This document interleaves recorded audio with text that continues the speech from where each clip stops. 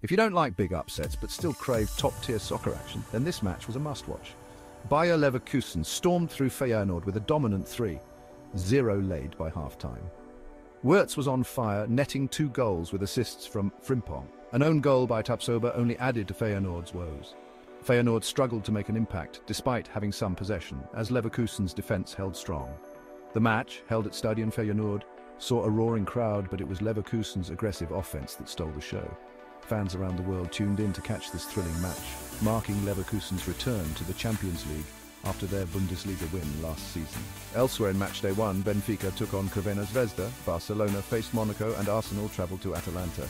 Stay tuned for more updates and highlights from the Champions League.